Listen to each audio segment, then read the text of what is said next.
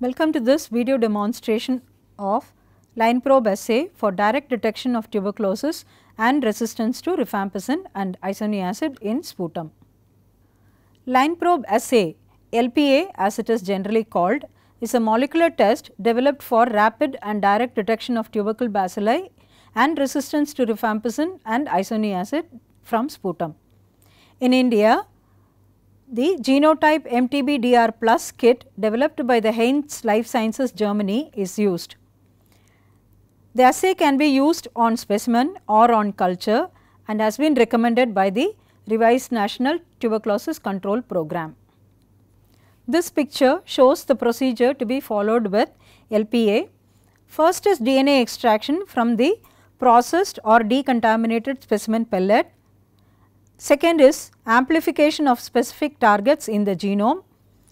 Third is to hybridization of the amplified product to the specific probes immobilized on the nitrocellulose membrane.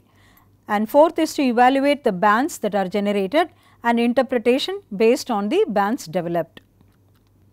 Let us begin with the extraction of DNA from the sputum sample. This is performed using the GenoLyse kit, and 500 microliter of the processed sputum deposit is centrifuged at 10,000 G for 15 minutes to obtain the maximum bacterial content in a pellet. 100 microliter of lysis buffer is added, mixed well by vortexing and incubated at 95 degrees C in a hot air oven for 5 to 7 minutes. 100 microliter of neutralization buffer is added, mixed well and centrifuged at 15,000 G for 5 minutes. The supernatant containing the DNA is removed and stored at -20 degrees till use. We will now see the demonstration as it is done in the laboratory. We have two decontaminated sputum pellets from which DNA is to be extracted. The GenoLyse kit contents and other requirements. Solution A is the lysis buffer and solution B is the neutralization buffer. The vials contain 500 microliter of the decontaminated sputum deposit suspended in phosphate buffer. They are placed in the rotor, the external surface of which is wiped using disinfectant.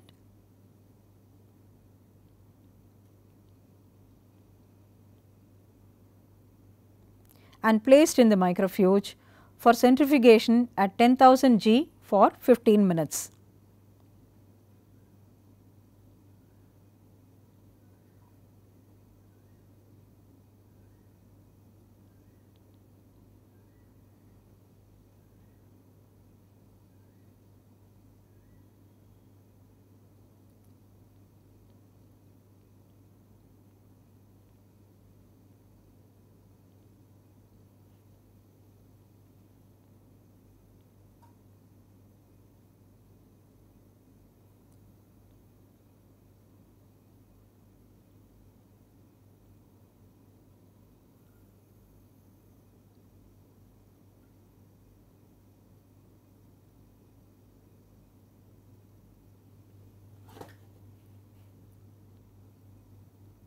After centrifugation is over, the rotor is removed and is taken to the biosafety cabinet.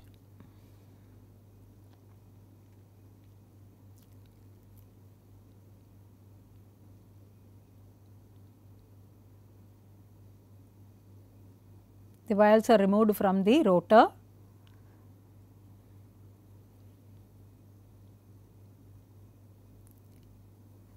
Here we see the compact pellet at the bottom of the vial. This has all the bacterial content in the sample and DNA is to be extracted from this. The supernatant is carefully removed, taking care not to disturb the pellet.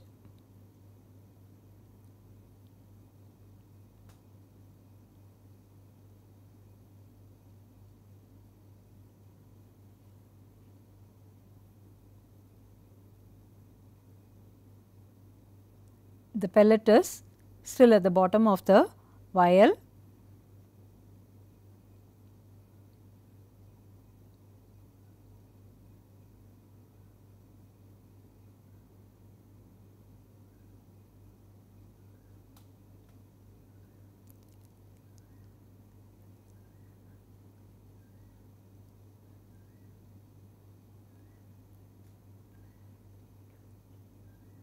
To this pellet, 100 microliter of the lysis buffer is added.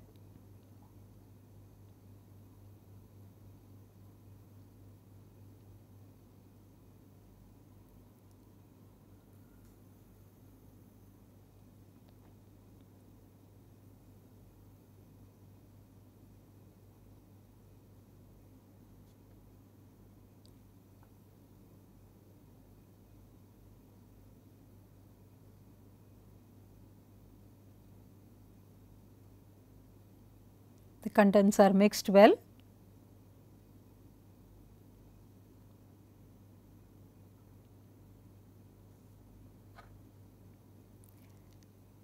Once the lysis buffer is added to both the vials, they are vortexed.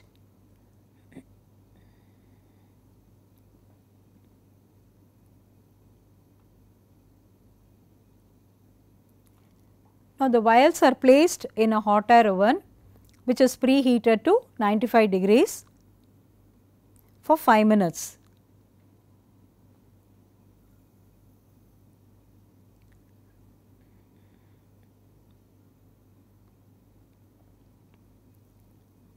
The temperature has dropped to 93, and so we will start the timer once it reaches 95, and this incubation continues for 5 minutes.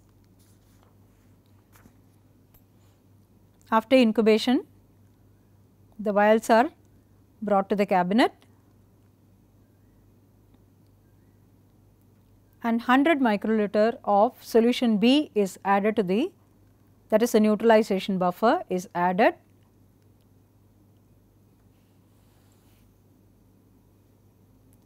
The vials are, the contents are mixed well by vortexing.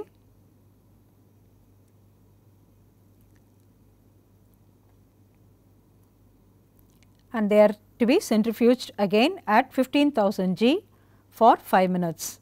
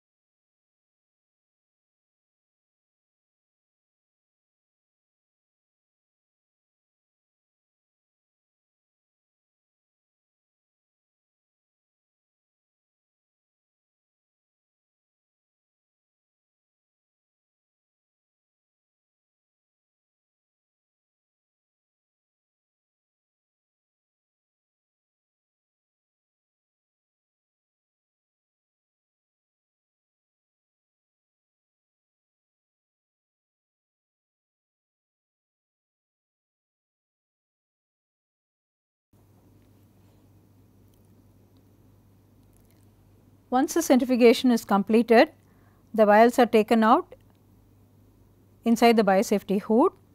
The pale yellow colored supernatant contains the DNA, and about 100 microliter of this is removed and transferred to a screw capped vial.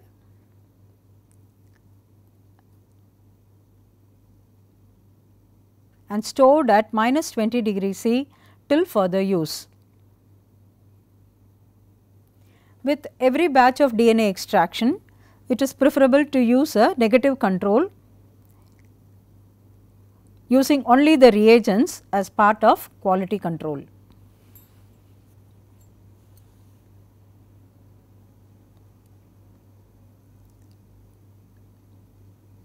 The DNA is now ready. We now move on to the next step, which is amplification of the specific genomic targets. First is to do the master mix preparation, followed by the actual PCR or amplification. The volume of reaction mix for every sample is 50 microliter, that is 10 microliter of solution A and 35 microliter of solution B and 5 microliter of DNA.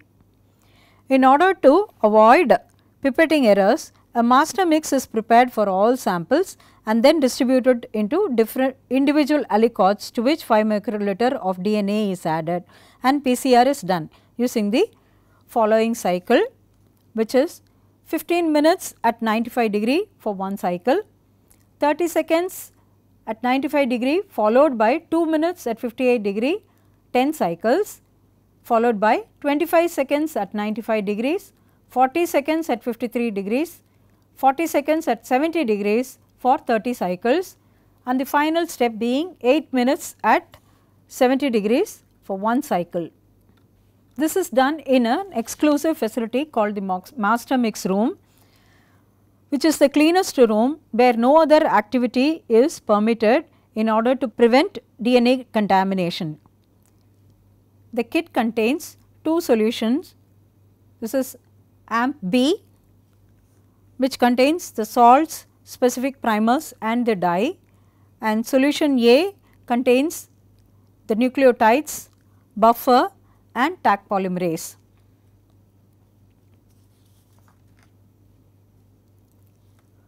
For every reaction, 10 microliter of solution A and 35 microliter of solution B is required. So, the total volume of solutions to be mixed is calculated based on the number of DNA samples, one positive control and one master mix negative control, and one additional reaction to allow for pipetting errors.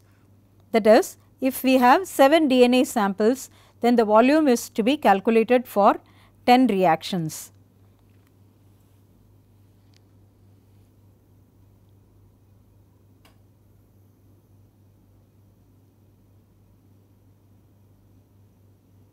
First, the larger volume solution B is added, followed by solution A.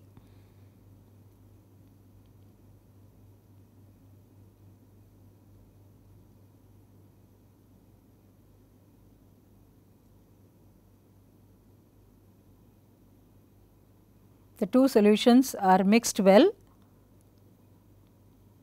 Now, the master mix is ready for aliquoting.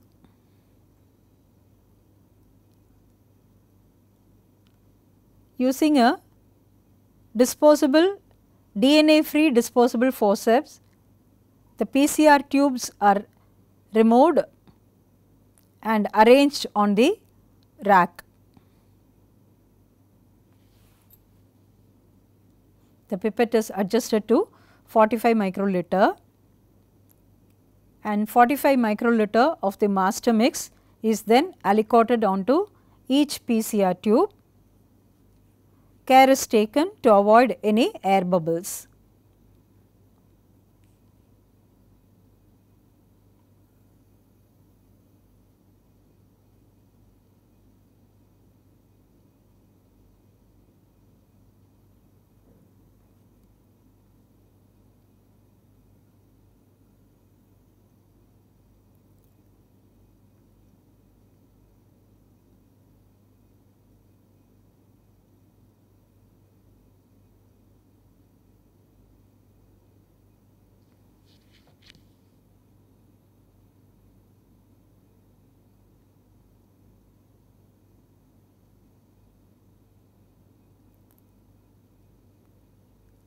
Once the aliquoting is completed, the PCR tubes are closed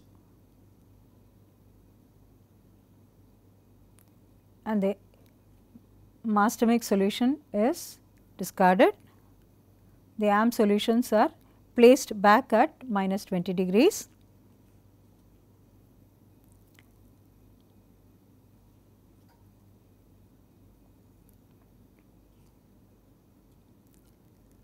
All the PCR tubes are checked to verify whether they are closed completely and that they contain 45 microliter of the master mix.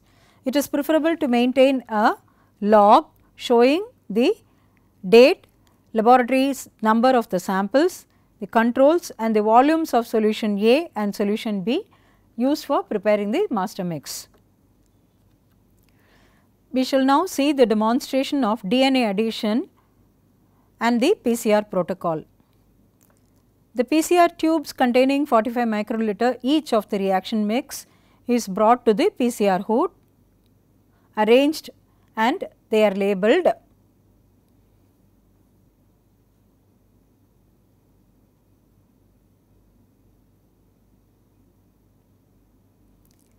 It is preferable not to touch the vials at this stage to prevent DNA contamination. The DNA samples are removed from -20 degree storage.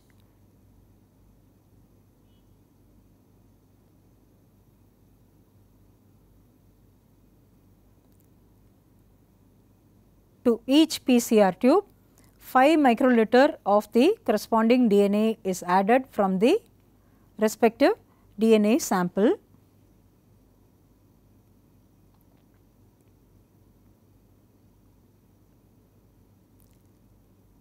They are mixed gently.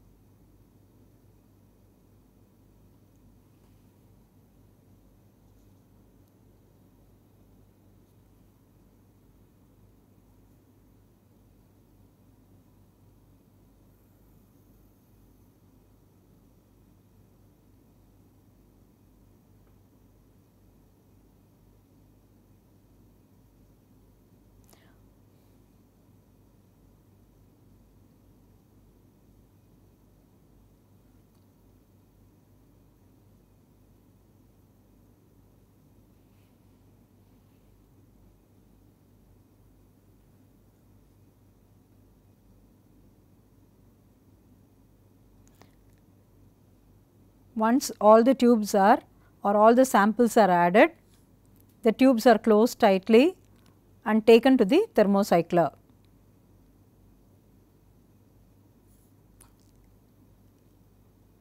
They are arranged inside the thermocycler. It is preferable to keep them well separated to avoid any cross contamination during the amplification process.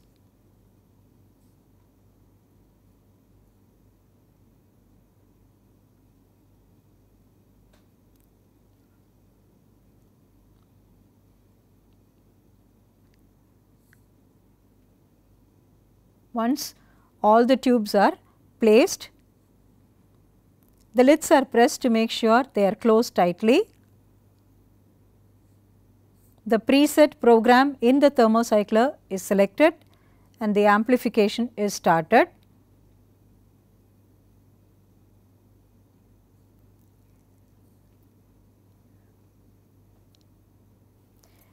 We now move on to hybridization. The steps that are involved in hybridization include denaturation of the double stranded amplicon, inclusion of the nitrocellulose membrane with the immobilized probes, hybridization of the amplicon to the probe in the presence of buffer, stringent wash to remove the traces of buffer, binding of the hybridized amplicon to the diluted conjugate, wash to remove excess of conjugate, and binding of the conjugate to the substrate, wash to remove the excess of substrate. Interpretation of results is done based on the banding pattern that is observed. We shall now see the actual procedure demonstration. This procedure is done in the hybridization room, which is well separated from the master mix room. The MTB-DR plus test kit that is demonstrated here contains the DEN solution that denatures the amplicon, the Hyb buffer or the hybridization buffer that facilitates binding of the single stranded amplicon to the immobilized probe, stringent wash solution, the conjugate diluent and the conjugate concentrate, which is used for diluting the conjugate 1 in 100, substrate diluent and the substrate concentrates. This vial contains the nitrocellulose membrane strips onto which the specific probes are bound.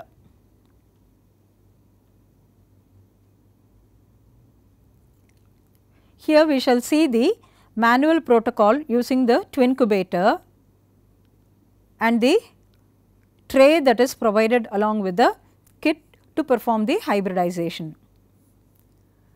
This machine is called the GT blot and can perform hybridization on auto mode with all solutions being dispensed automatically and all steps being programmed into it. To begin the procedure, the tray is placed on a clean absorbent paper on the table and 20 microliter of the dense solution is added to each well. Here each well corresponds to one test.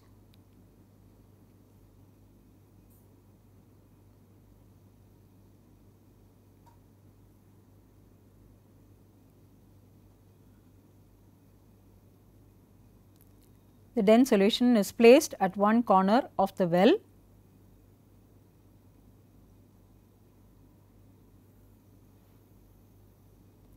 After adding den to all the required wells,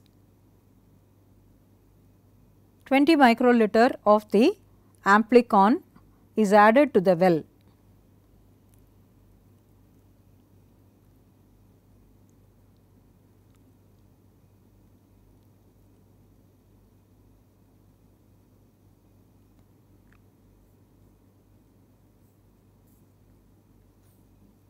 The two solutions are mixed well by gentle pipetting.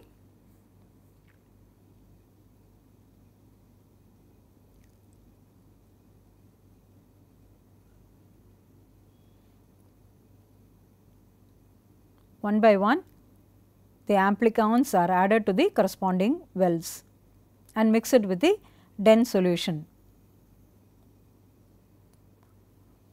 Once all the amplicons are added,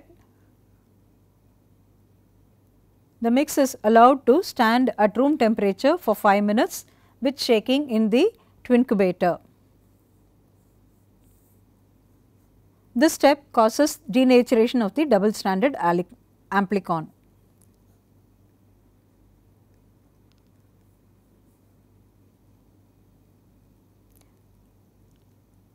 After the incubation, 1 ml of pre-warmed hybridization buffer at a temperature of 45 degrees is added to each well.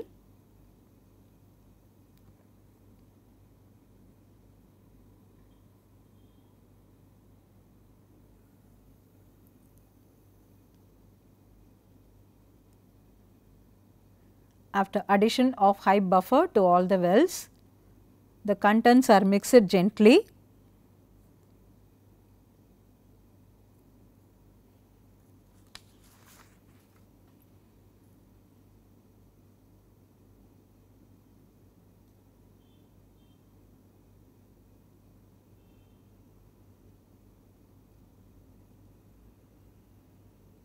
After ensuring uniform mixing,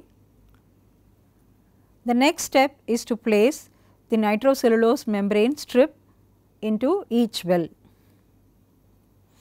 The strip is provided with a marker on one end of the strip and space is provided for labeling. Using a clean disposable forceps, the labeled strip is removed and placed inside the well with the marker side facing upwards.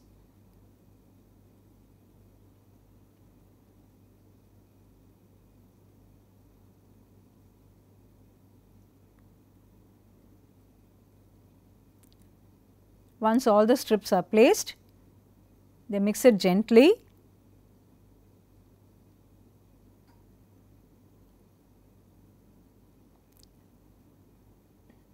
The tray is then placed in the twincubator, which is already programmed to perform all the steps. The instrument now is preheated to 45 degrees. The the hybridization step extends for 30 minutes at 45 degrees C. The two incubator maintains constant shaking and temperature throughout the step.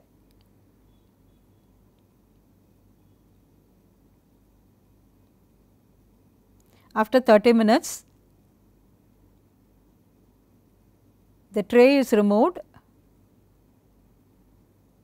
and the hybridization buffer is removed from each well using a pasture pipette.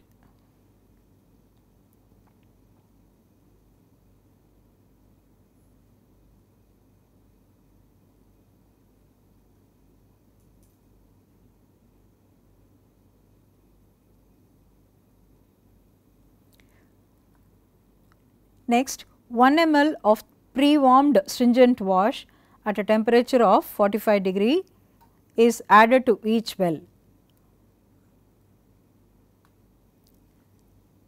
This step or the stringent wash removes any traces of the hybridization buffer that was used in the previous step. The tray is now placed in the two incubator. This step extends for 15 minutes at 45 degrees.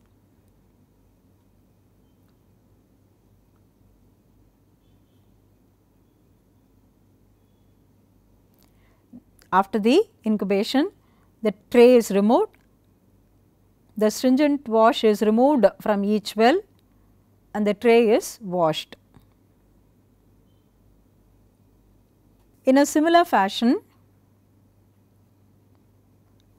the strips are exposed to 1:100 diluted conjugate, washed and finally to 1:100 diluted substrate.